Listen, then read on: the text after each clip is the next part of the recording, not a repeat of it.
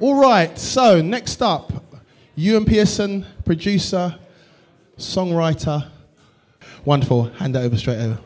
Hi, everybody. We've only got half an hour, and I want to give you a very quick kind of scoot round the way I work, some of the different ways I work. I'm concentrating particularly on a couple of key ideas. One is what I've kind of come to call platform agnosticism, which is don't get too hung up with one particular software setup or one particular setup altogether. One of the things I've learned from doing a lot of different stuff for different people is it really helps to be flexible and to move from software package and from format to format, and to think about some of the issues that arise as a result of that. And also, I want to talk a little bit, I just want to show you a few things about my studio and the way I work with a kind of hybrid sort of digital analog setup. I have a fairly small studio space here in Berlin. I got rid of my analog desk a few years ago, but I'm still really crazy about analog stuff and sort of integrating that with computers. For the nerds, I'll show you a diagram I made when I set my studio up a year and a half ago and replugged everything else in. And I will This is what we like to see at CDR. There you go. This is proper nerd business. Yes. You're going to have to duck out the way a bit there, Tony. All right, this is my how I remember everything is plugged in diagram. Basically, my studio, we can start. This is the kind of the centerpiece, which is a metric halo interface called a ULN8. Everything pretty much plugs into there, and then the speakers, which are these fellows here, are plugged in through an SPL control box. So that gives me the kind of control center equivalent that you'd get in a mixing desk. I'll show you some pictures in a sec. This ULN8, a really brilliant interface made by an American company called Metric Halo, and that's kind of the centerpiece of everything I do. I have a mixer called an XSum, which basically all my analog synths and things like that plug into, and a mic preamp called a Great River, which is a very nice sounding dual mic preamp. It's based on the 1073 mic pre's, and it sounds really good. The other thing which is really important to me is this thing here, which is a Neve compressor called a Portico. Basically, everything I do goes through analog compression at the final stage. This is my room.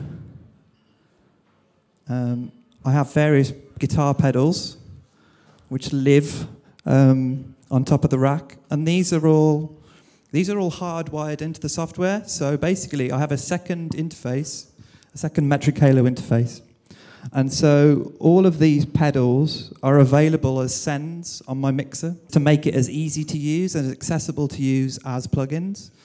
And all these software packages now have dedicated ways of getting in and out to analog gear really easily. The other thing that I love in my studio setup, which is a digital hardware thing, is the UAD2 processing card. And it's the best value for money of anything I've ever bought for my studio.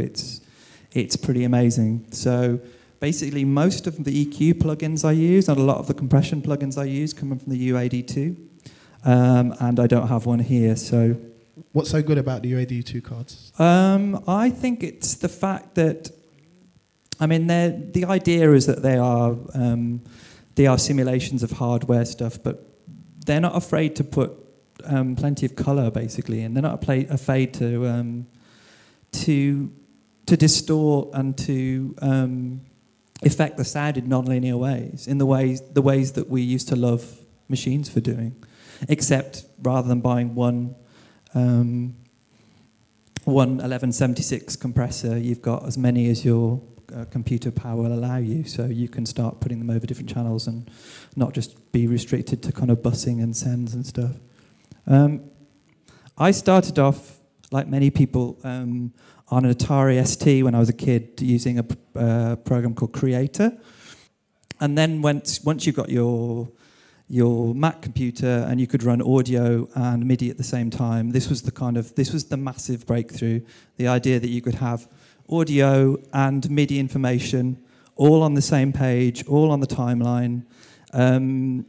I guess most of you are younger than I am, so you may not, you're probably been working on these things since that was the case, but I can say that the first time I got my hands on a sequencer that did audio and MIDI on the same page, it blew my tiny mind. When I started doing remixing, if somebody wanted to send me parts, they sent me a DAT.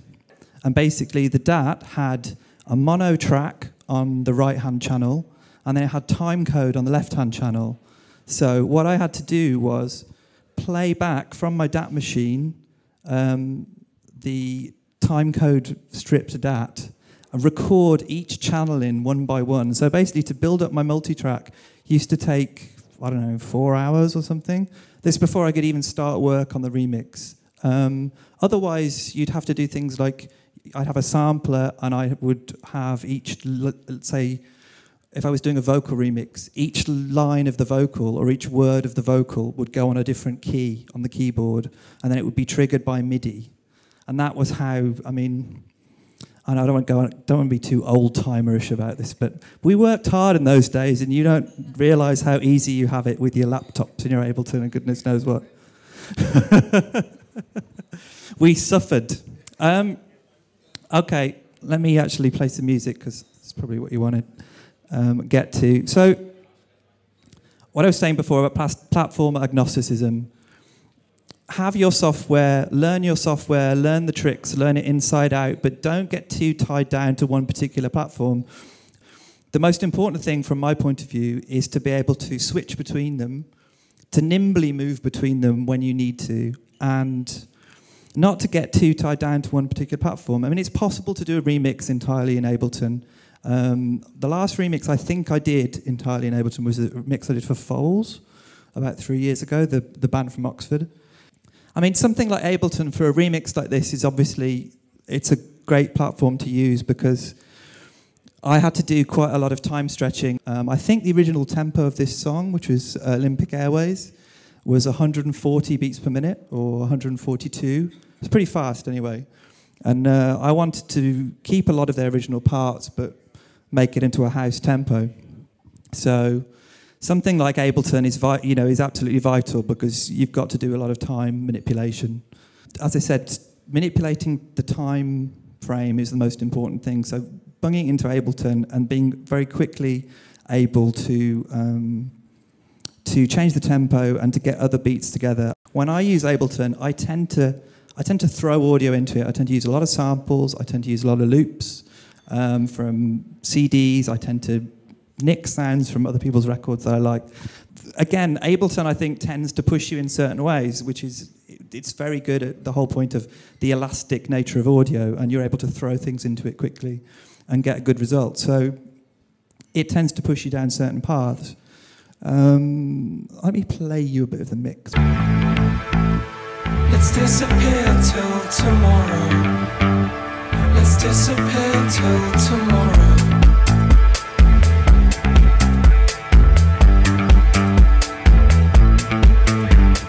So with something like this, I know when I start that I want to use a lot of the band's original stuff because I love the song. So something like Ableton enables me to get lots of their parts in, to re-edit them and arrange them quickly, and to get other sounds in. So something like Ableton is great for this because I don't need to generate too much of my own stuff. I'm essentially boosting the drums, kind of doing a sort of, it's more of a disco edit type remix, to be honest. It's I'm not re-harmonizing it, I'm not writing new musical parts for it. I wrote a couple of new keyboard lines for it, a couple of hook lines. But most of what I was doing was basically turning it from a kind of band punk funk thing into a sort of Balearic house track. Everything else is pretty much drums. I mean, I think, what else did I add? I added some Profit. I did add some analog synths. You're good, Ewan. You didn't just do it on Ableton. You did actually use a real instrument. There you go. World of Mars.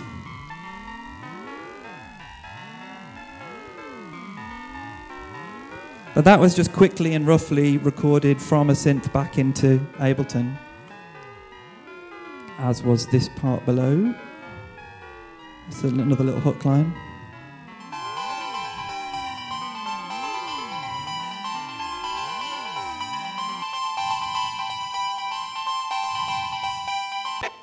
But something like this, which was relatively simple in terms of scope.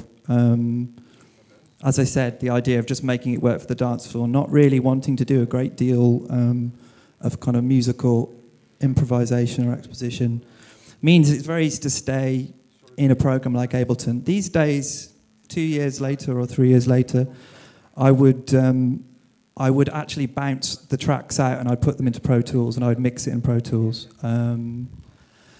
Because a friend of mine once made me do an A/B between bouncing it down in Ableton and then putting it all into Pro Tools and doing it as a zero-level mix in there. And people at Ableton would hate me for saying this, Ooh. but you could definitely hear the difference. I don't have the best ears in the world, and I'm not an audio snob too much. Yeah, when you say there is a difference when you A/B, then what did you identify as the particular characteristics? Stereo image.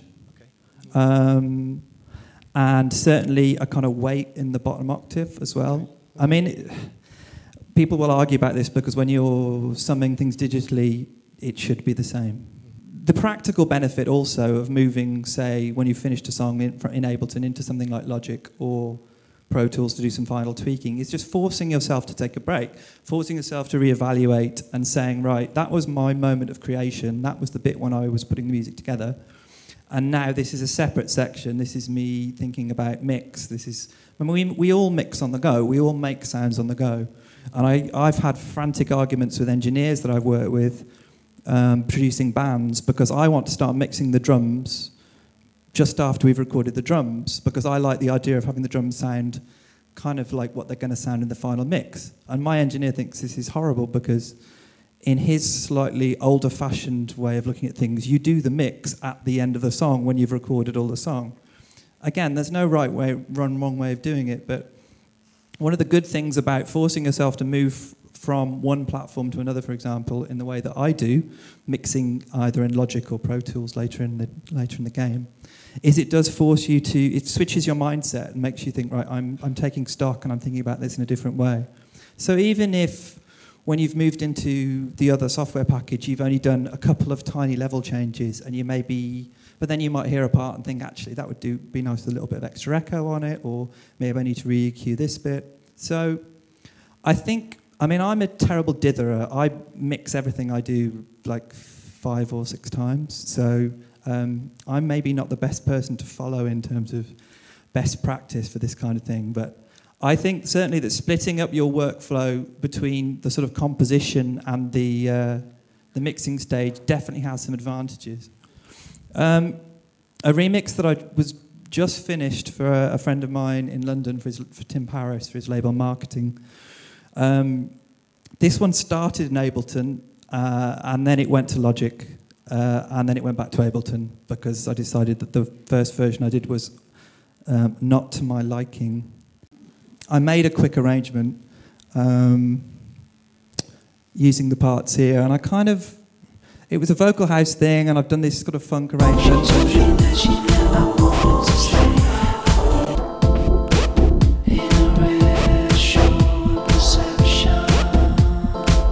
I think basically because I was doing it entirely in audio in Ableton, I basically got just stuck around this kind of 2-chord figure. And for me, Logic is a program where I feel happy to play stuff and write parts. And so, although you can do all that with Ableton and it has the MIDI capability, for some reason I'm more comfortable in Logic. So in order to force myself to actually do something musical rather than throwing kind of chunks of audio together, I was like, all right, I'm going to export it from Ableton and move it into Logic and start actually doing some music.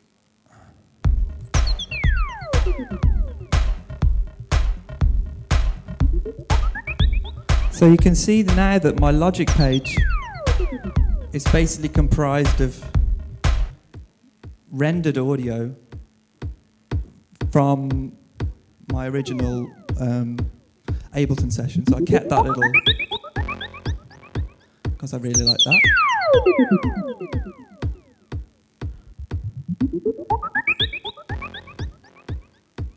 But I've basically used Ableton Live to add some more housey drums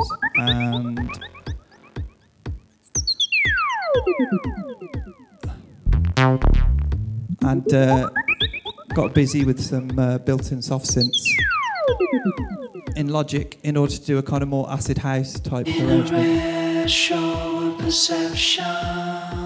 As soon as I got the soft synth out and a keyboard and actually started playing a line in, rather than relying on chopping up and looping audio, which is what sort of Ableton was kind of pushing me down the road towards, I became much, much happier. But of course, I still have Ableton in there doing more drums, doing the things that it does so well, basically warping some loops. Basically, the first 2/3 of the arrangement are this kind of acid sort of house thing, and then I wanted it to have a complete shift.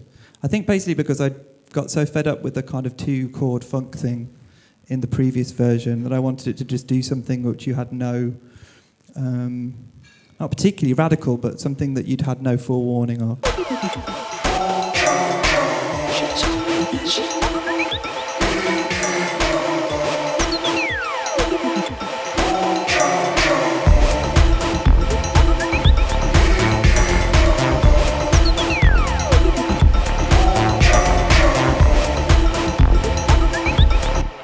It's a bit quiet because the compressor's turned off in Logic. So yeah, with this, very much this thing of getting stuck in a particular mindset in relation to one particular bit of software, by forcing yourself, by deciding, right, I'm going to take the time to render files and move into a different location and start again, you are basically tricking yourself into trying some new methods. And getting unstuck. I mean, the great thing about Ableton is it's very, very, very easy to render files and get out into other software. Hello. Hi, I saw you were using the track delay in Ableton. Was it for latency or for groove adjustment? And is it also available in Logic? Yes. Yes to all of those. Basically, one of the biggest things, as far as I'm concerned, in constructing dance music is, I mean, obviously groove is a massive important thing. So the ability to lay off particular sounds and to push certain sounds later, even if it's only by a few milliseconds or earlier, makes such a difference to some permanent delay, permanent reverb going on there. It makes such a difference to the groove of the track. Again, without wanting to sound like an old fart, when we started, we used to have to trigger MIDI.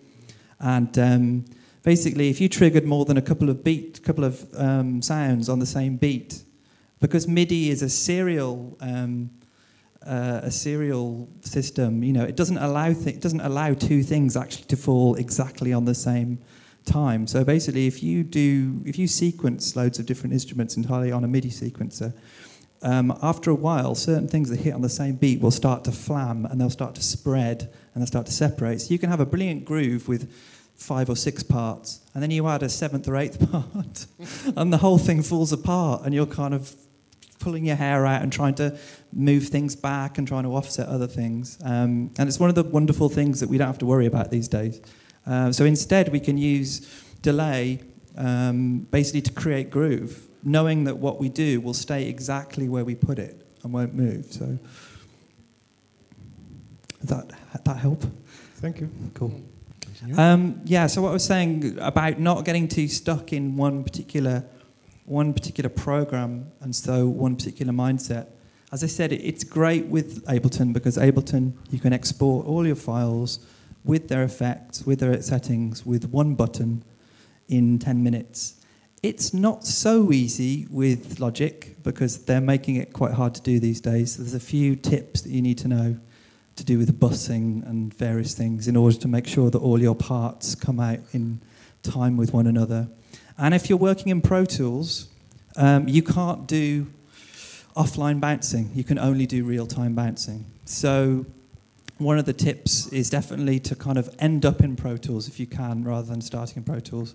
Because as anybody that's ever had to make stems for a track, for a remix of something that they've done in Pro Tools, and had to put like a whole day aside to do it, it's an extremely tedious process. So Ableton and things like that lend themselves very well to starting there and then getting out. As I say, you can do everything in Ableton, and I've done several remixes which I mixed and finished in Ableton, but I would advise you to get out more if you can, and try some of the things that other software has to offer. Another question? I would say that they're both creative. It's just different types of creation. I mean, with production, it's kind of like about 7 different jobs. So sometimes you're essentially listening to what bands are doing and what artists are doing and acting as a sounding board. So basically listening to them, giving them feedback, saying that you like certain things, don't like others, suggesting other ways that they might go forward. Sometimes you're massaging their ego. Sometimes you're kicking them up the arse because they're lazy or they haven't done something well enough, which you do have to do sometimes, actually. You have to be quite unpleasant from time to time. But if they pay you to be unpleasant, it's okay. And then other times I am employed to come in and do a lot of arrangement. Trying to think of an example recently where I've done there's a lot of me in there. The Delphic album, I did a lot of additional sort of programming and keyboards and stuff. And it's not that I try not to do that, I'm happy to do that whenever I can, but I see myself as a producer in terms of bringing more of what's unique and individual to the artist out of them. I don't really want their record to sound like a Ewan Pearson record in terms of having particular kind of musical style.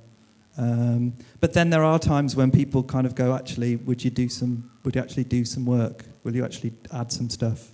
So if they do that, then I'm happy to. But anyway, I hope that was useful, and thanks for listening. Thank you.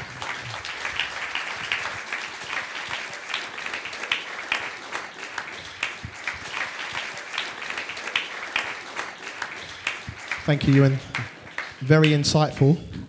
Okay, so another quick switch around and then open CDR.